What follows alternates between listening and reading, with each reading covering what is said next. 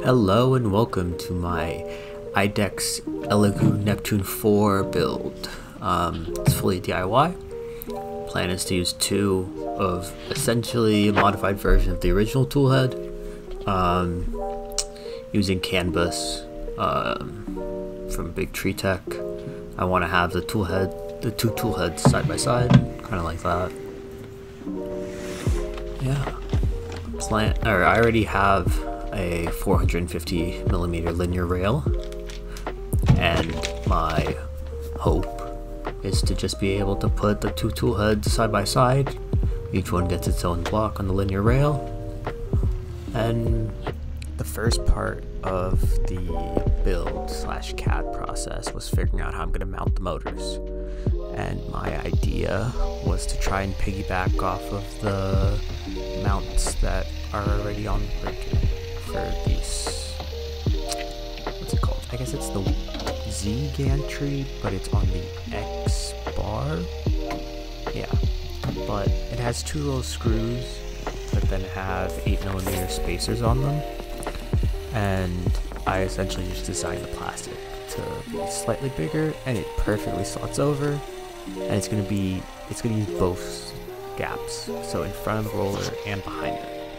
So here's the other part being printed. There we go. The back part, the front part. They have a bunch of screw holes to essentially bolt them together. Right now it is just printed in PLA, just because I wanted to test fit everything.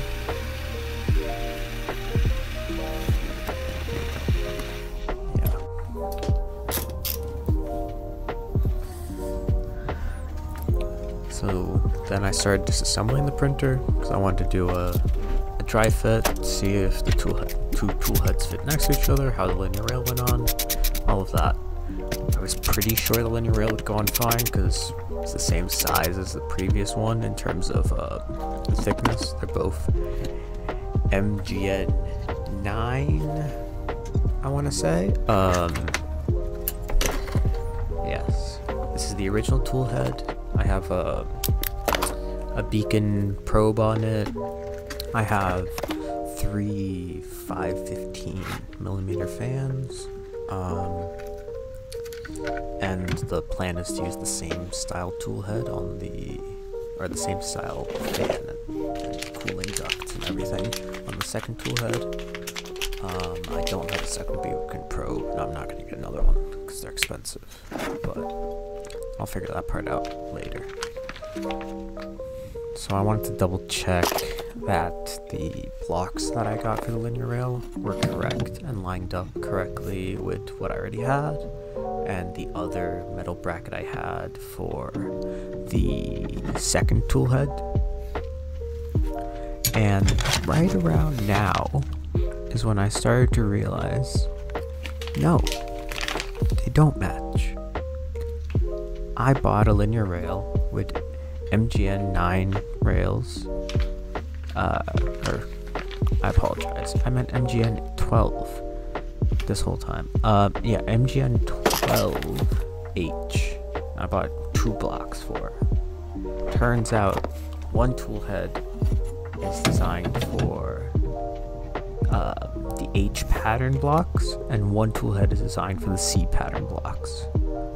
And yeah, so now I'm gonna have to figure out how to remove the linear blocks, or the blocks from the linear rails, so that I can have one C block and one H block on my 450mm long linear rail.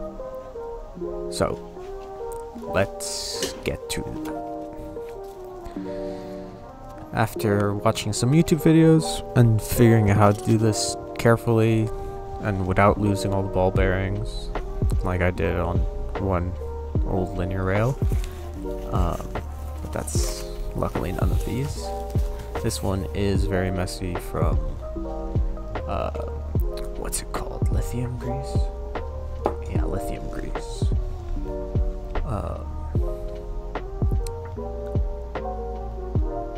Yeah, very carefully pulling linear rail out.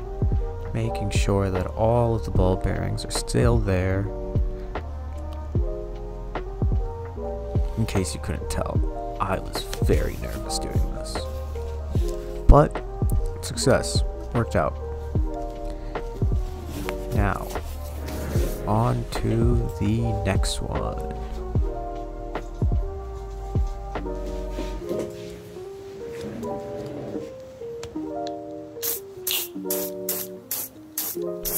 Just a wee bit of WD-40.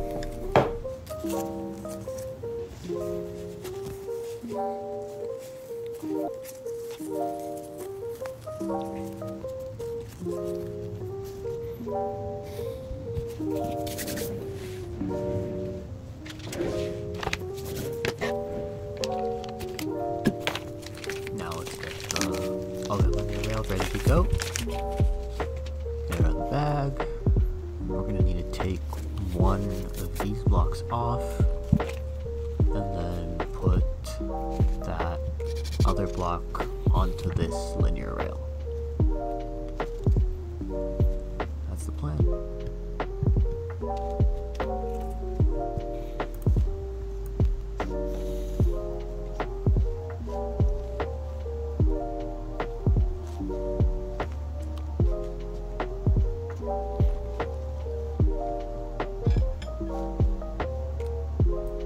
Then I very carefully removed the other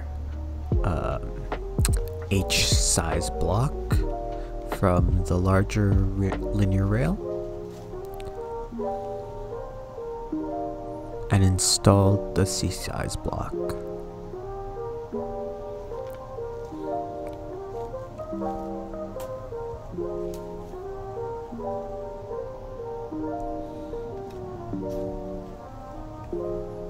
And overall it went pretty smooth.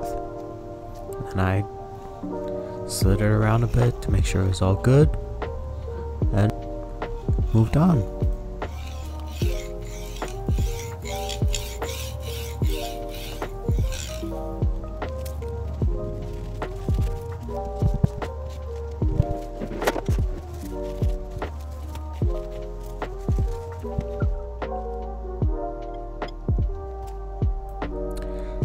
I also reinstalled the H-size block that I took off the 450mm linear rail back onto the smaller linear rail that was originally on my printer. Frustratingly, when I tried to do this, some of the ball bearings started falling out, so this was a bit of a pain. Every time I tried, more ball bearings fell out. Eventually I got it, just 2 ball bearings fell out, but then I managed to reinstall them. The tolerance on this were not good. I do not recommend anyone do this. Use your linear rails with the blocks they came with. They are sized to work together. I am just being cheap.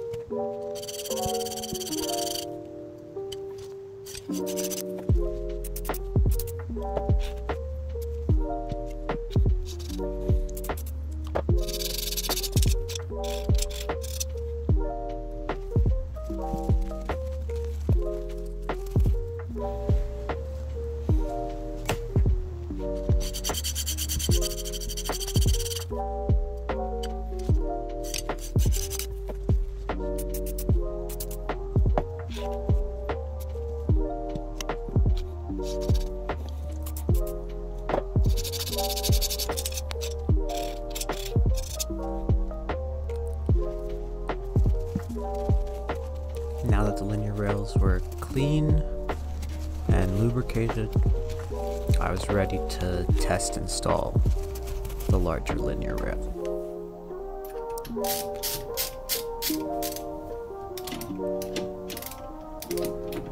For now, I'm just using the same mounting system that I had on my linear rail before.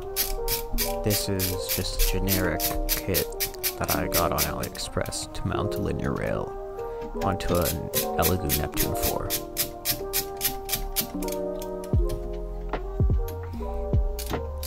This mounting method would save me a lot of time and effort in terms of re-engineering everything.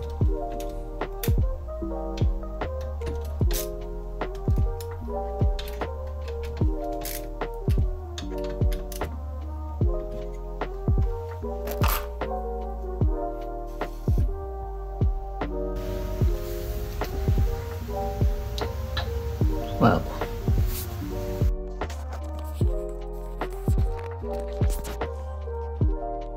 this is not a problem I had accounted for.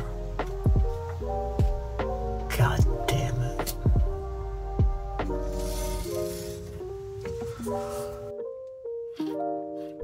Well, I'm going to have to redesign a few things. I'm hoping I can just space the aluminum bar out a few millimeters, maybe half a centimeter, from where it mounts basically the metal plate that holds the palm wheels that then attach to the aluminum upright. But that's gonna have to be in part 2. See you then.